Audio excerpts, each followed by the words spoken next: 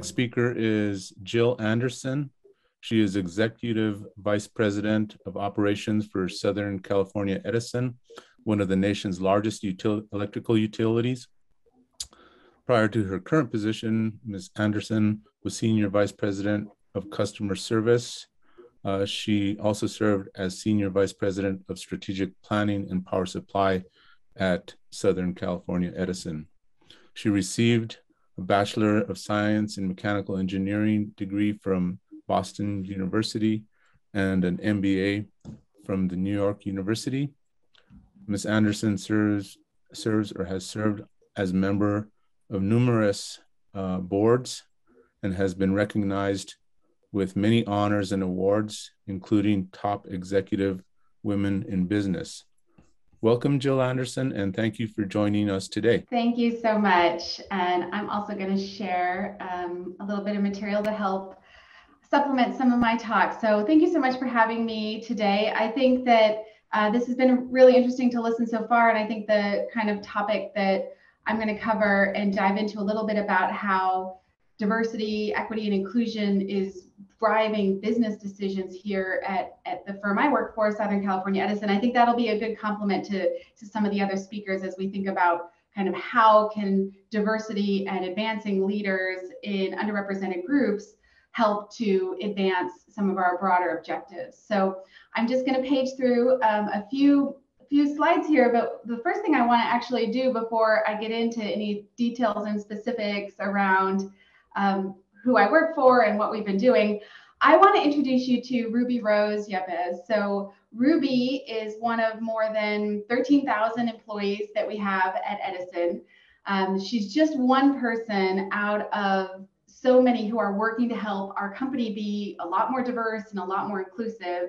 And I'm going to talk a little bit more about her and about what she's doing and how we are using diverse voices like Ruby's overall in my message today. But I think the main thing I want you to take away is that we see how diversity and inclusion and the progress in this really important area can really happen just one person at a time. So you're gonna hear more about Ruby, but let me start out talking to you a little bit more about what I do and what we do at Southern California Edison. So I'm the Executive Vice President of Operations. I'm responsible for all the teams that are performing operations across the company. We have 50,000 square mile service area. It's almost half of California. We serve 15 million customers. It's really significant when you think about the scope of what we're doing. We're supplying electricity to some of the most diverse populations in the country. We also are, if you think about the service area that we have, it's from the ocean front and beautiful neighborhoods that are looking out on the ocean all the way up into the mountains. We actually have outages this weekend from some pretty significant snow events, and then into the high desert. So our landscape is very diverse, and our customers themselves, they speak dozens of languages. We do not have any single majority race or ethnic group. We've got some of the wealthiest people in the country and some of the most disadvantaged. And as a utility, unlike some other competitive businesses, as a utility, we have to serve everyone. And so we can't slice out just a specific part of the population that's easiest for us or that we could reach the most cost effectively, that brings the highest margin. We have to power everyone. It's our job to keep the product that we sell affordable and accessible and safe. And part of that also is the vision that we have for where energy is going in the future. So right now, obviously, we're 24/7. We're focused on being, safe in our operations and delivering energy to customers. We're keeping the lights on and the power flowing. We're helping all of our customers live their best life. But at the same time, we're really looking forward into the future. And this is an important part about why diversity is so critical to our mission. And so we think about the future in how the grid itself is getting greener. We think about it in electric vehicles and in clean buildings. And all of this is going to require a huge change in how we operate as a utility.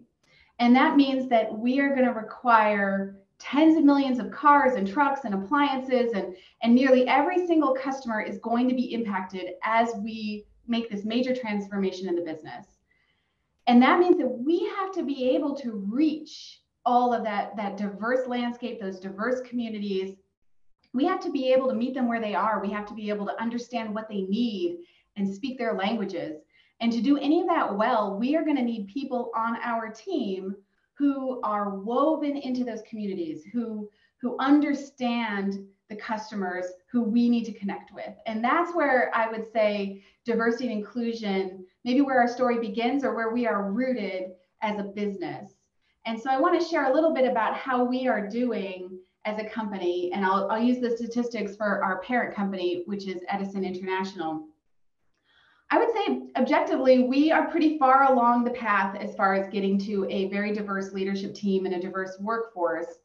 But we also have work to do in a lot of important areas. As I said, it moves forward one person at a time with people like Ruby, but it gets down to really every hiring decision, every time we're creating a project team, every person that we're inviting to a meeting, what kind of development programs we had. We heard from the speakers before who benefited from those kind of programs. Who are we choosing to mentor? Each one of those individual decisions is what then rolls up into these big numbers that you see on this slide. And I won't go through each of the numbers, but I think what is important is to understand that we believe that not only is being serious and focused about diversity and inclusion going to provide opportunities for people to thrive, for people to really be their best selves at work and therefore contribute as much as possible to where we're going, but it also benefits our customers. And we think that it's benefiting the industry as a whole. So we are trying to make sure that through, and I'm going to talk a little bit about some of the actions that we're taking, but we really see an opportunity to be a leader in diversity in the energy industry and really in corporate America writ large. So some of that also, as I said, comes down to the individual. And so I want to dive a little bit more into Ruby. And Ruby is a senior advisor. She works in Southern California Edison's customer service team. She's such a great example of an individual who is making a difference. A little bit more about her background. Like all of us here on the panel, she is got a STEM education. She's an architect by training. She's passionate about clean buildings and helping our customers electrify and reduce or eliminate their dependence on fossil fuels. She isn't an official company spokesman. She doesn't work in our corporate communications department. She isn't an executive with a big fancy job title. She still has an incredible potential to connect with our customers and inspire other employees and other potential recruits to come and join our business. I've got a couple of screenshots here of videos that she puts out.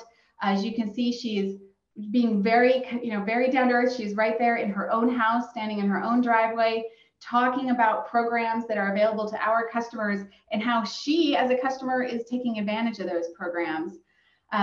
We're looking at, while it's just one person, and when she first started doing this kind of outreach and posting this kind of material online, maybe she was reaching a couple of hundred people. You can see from the comments in the people who are asking her questions or who are engaging or sharing her content that she is reaching people. And so we're looking at opportunities like this, people like Ruby, and looking ways to scale the reach that she has, putting the content that she's putting together out on our own broader corporate platforms and showing that really building and growing and being a diverse company is not something that we can delegate to a department called, diversity. Often you have, maybe you have a chief diversity officer, you have an HR group who's in charge of tracking your statistics and putting together the slides like the one I showed you prior.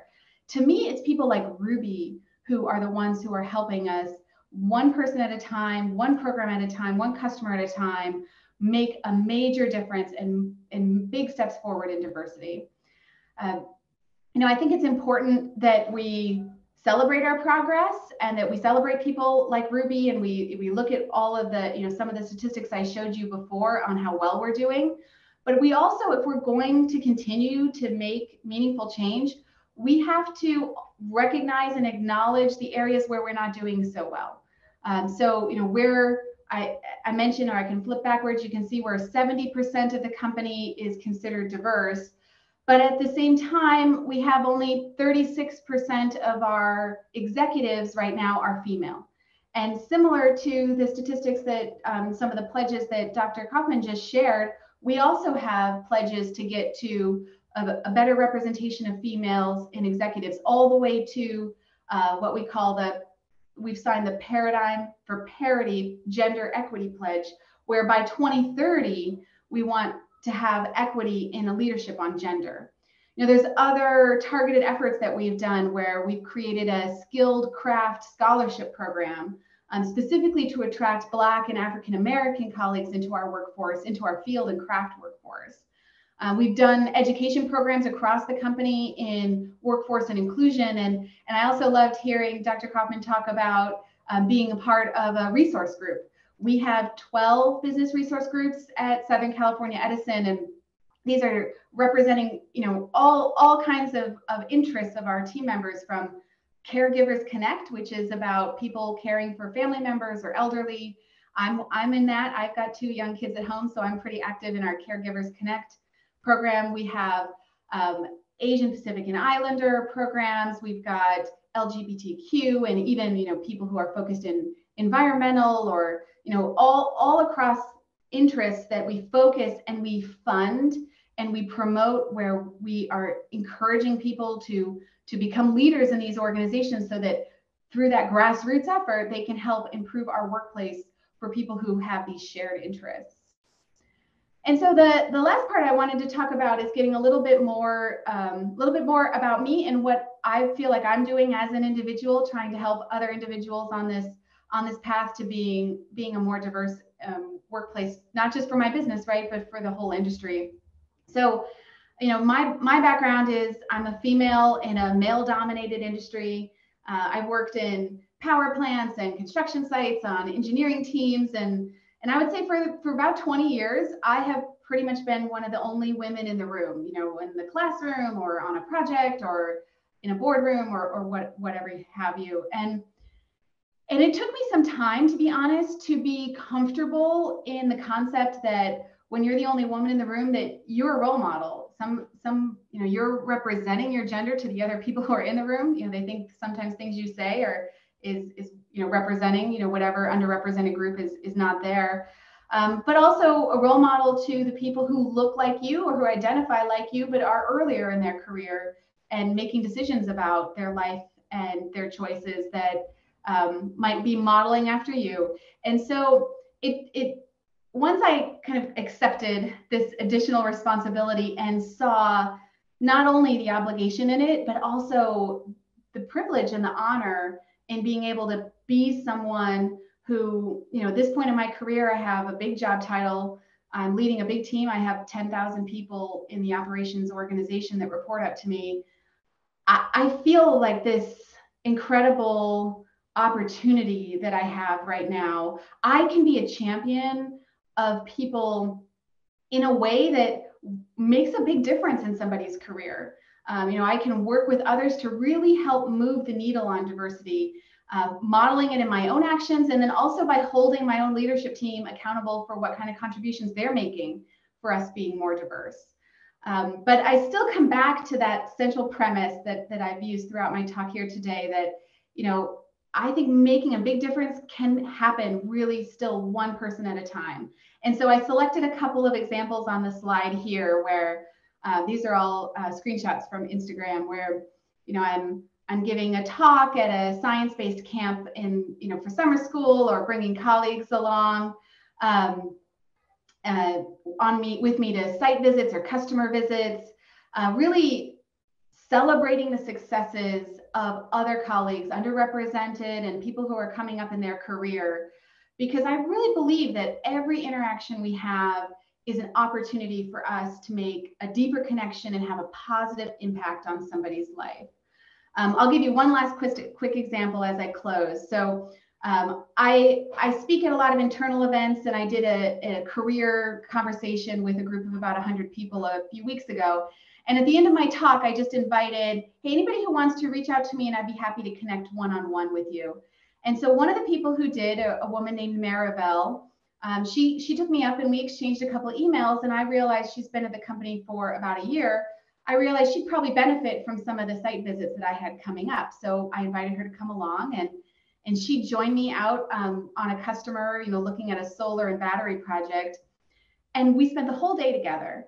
And for me, it was such a beneficial opportunity for me. And I hope so for her, because, she got to see something that, is laid out and set up for me to see, but she got to come along, got to meet directly with a customer. And I benefited with just her enthusiasm and energy, and that excitement that comes from being 1 year into your job, being just 1 year out of, in this case, her engineering degree.